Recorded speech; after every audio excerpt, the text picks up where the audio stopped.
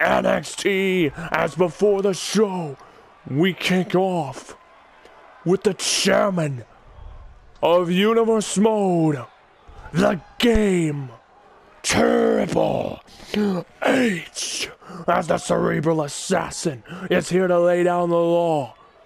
NXT TakeOver Brooklyn is one episode away, and it is time for someone to step up and determine what's gonna happen. Triple H making it clear that he wants to implement something, as he is making a very rare appearance down in NXT.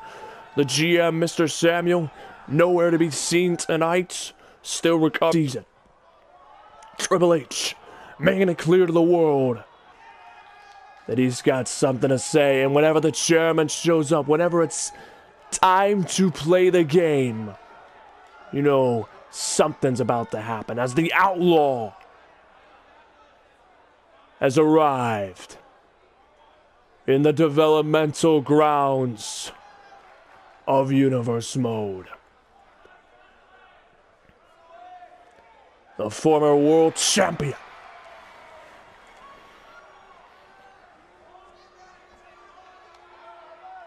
is here.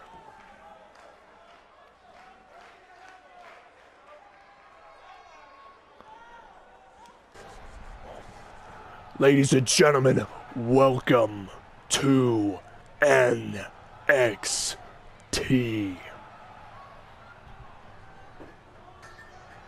I am your chairman, Triple H, and it is my job to deliver the best product in Universe Mode.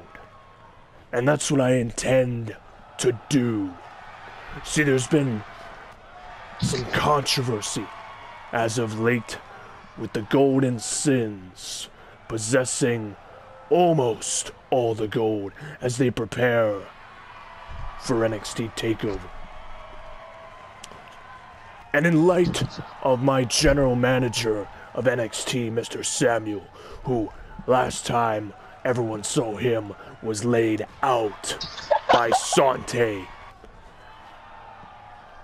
and the rest of the Golden Sins, I'm gonna make the decision to call them out right now to face me in this ring so I can address them and what they're gonna do at TakeOver. Now, get your butts in the ring now. Gentlemen, Triple H has called this man out along with the rest of his faction. But here is the jewel of NXT, the leader of the Golden Sins, the undisputed future of NXT in Universe Mode in the making. The leader of the Golden Sins, Sante Guerrero, Mr. Money in the Bank of NXT. He holds the contract that guarantees him a title match for the NXT Championship anytime, anywhere. Hold on, wait. 3. Hey, when y'all get in the ring, I want y'all get in before me. Hold on, wait. Kid go first, then Troy go. When he says it. Alright, 3, 2, 1, go.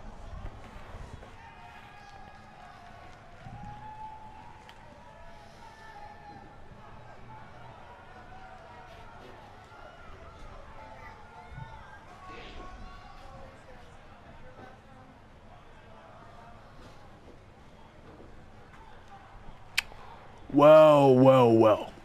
So glad to step in the ring with my absolute future of my company. Ladies and gentlemen, the jewel of NXT, Sante. And of course, his tag team champions, Ace and Bruce Bennett, respectfully.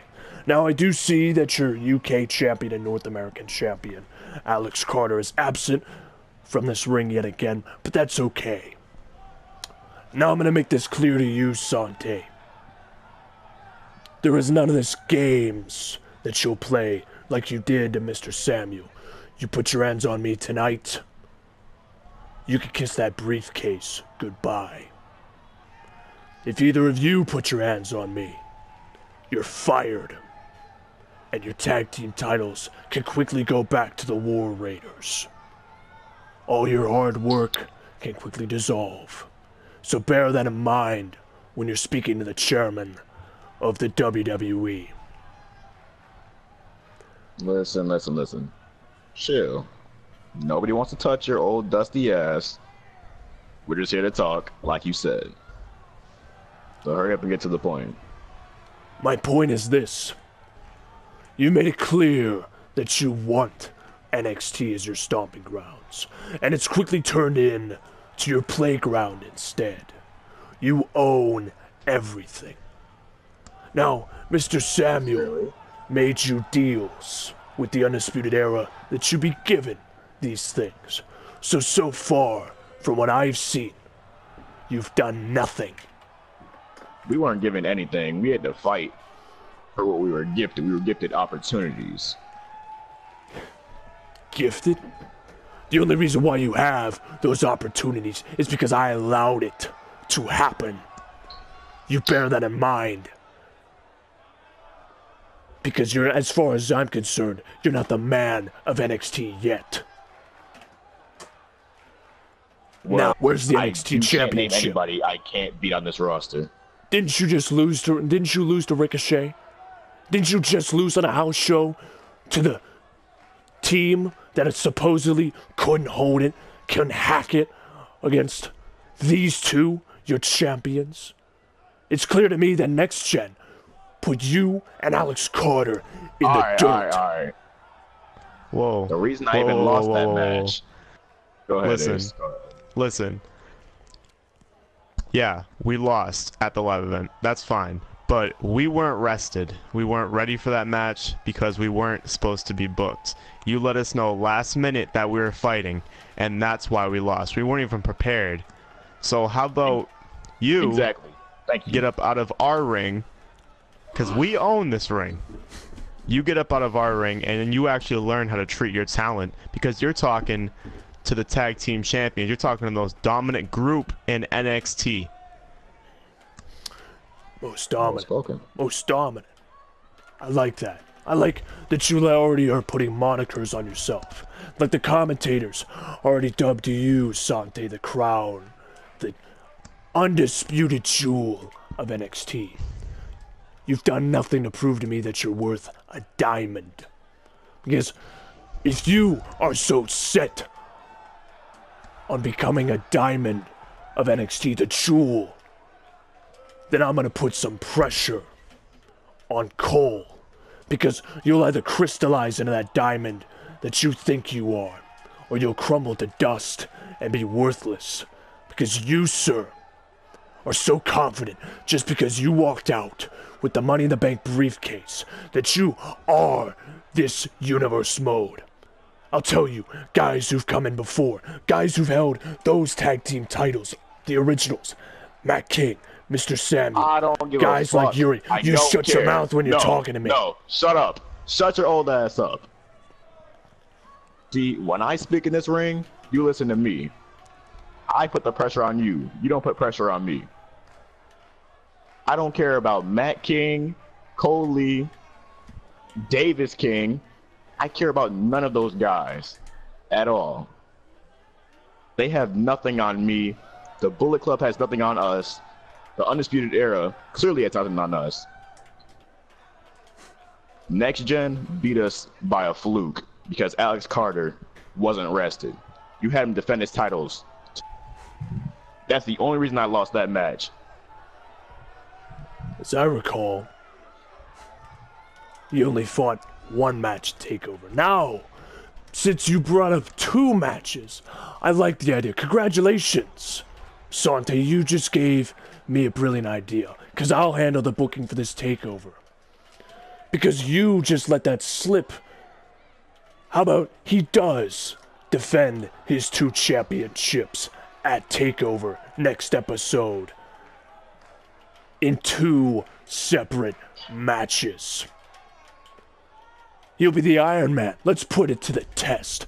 I want to push this faction to its limit on how dominant it is. And then we can get to the next phase if you survive it. Now, Alex Carter will defend his United Kingdom Championship and his North American Championship. As far as you go, since your arrogance has gotten the best of you, you will defend your briefcase at TakeOver. Since you think that you're so dominant, it'll be against the man that scored the pinfall on you at the house show. From Next Gen, the underrated Wait, hold Ox. on. No. Hold on. Go back. No. Why?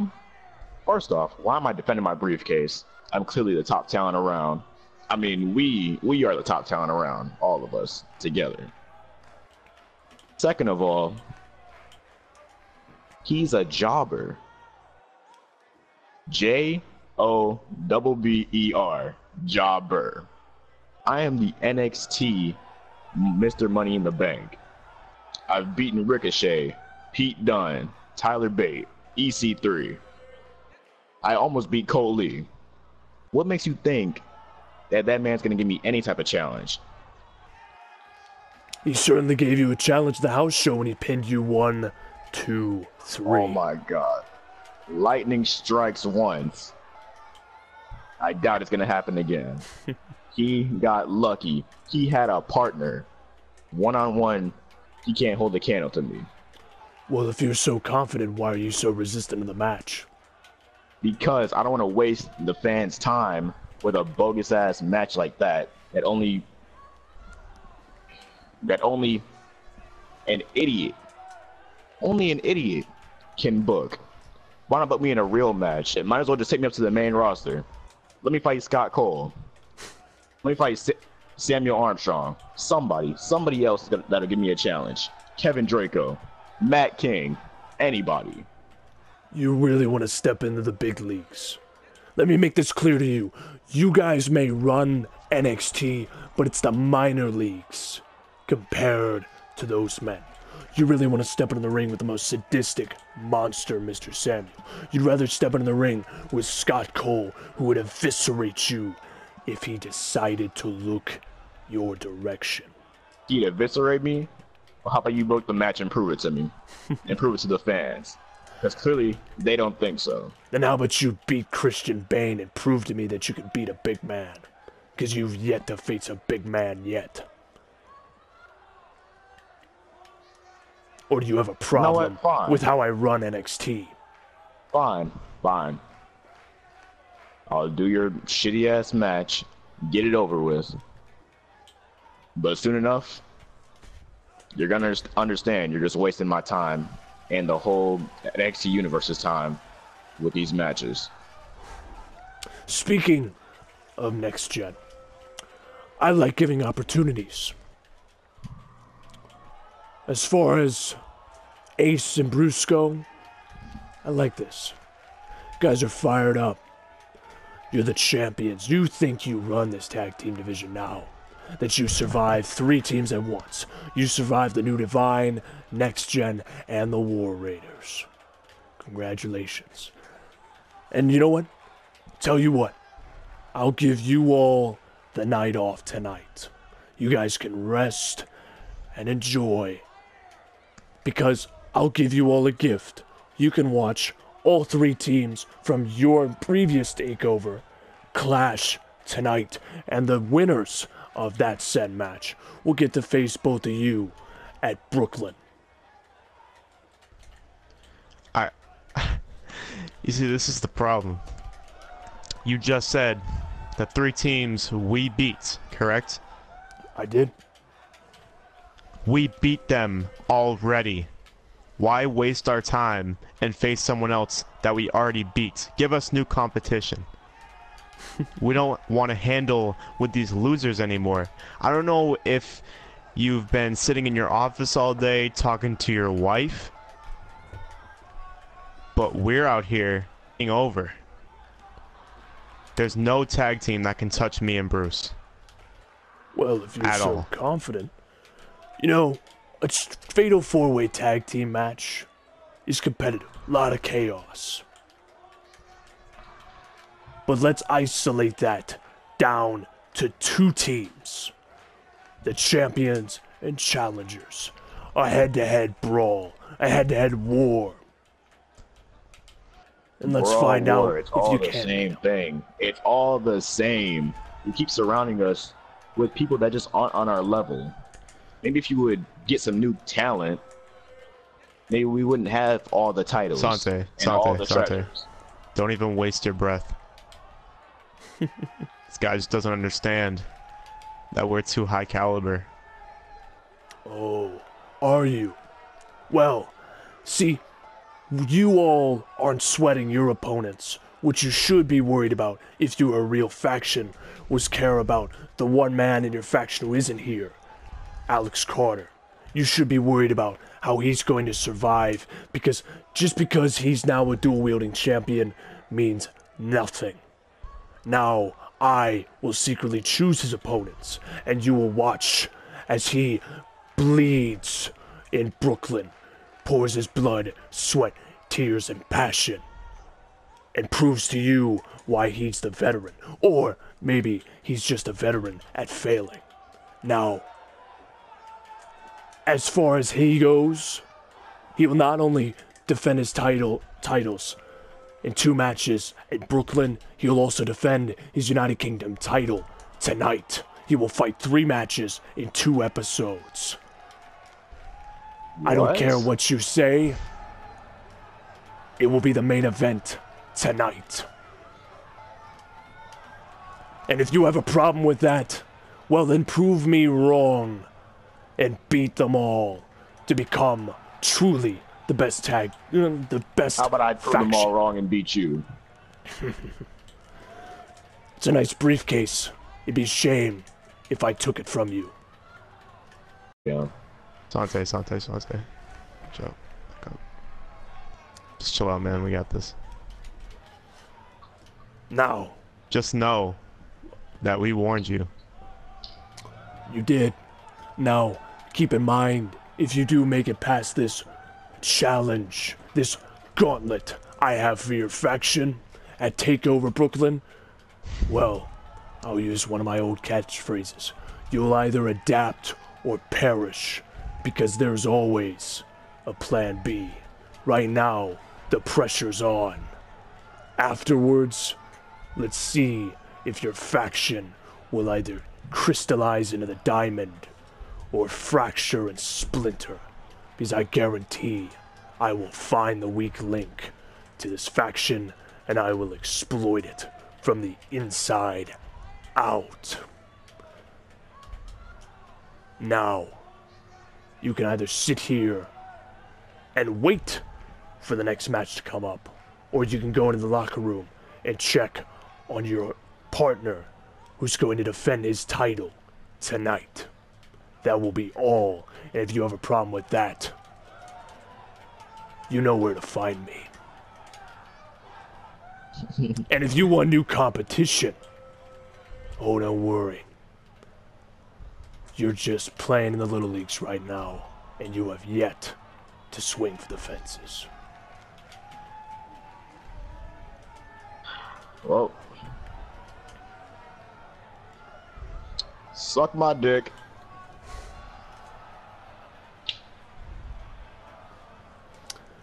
And that will do it, ladies and gentlemen. Triple H has made the message clear as the game leaves the arena.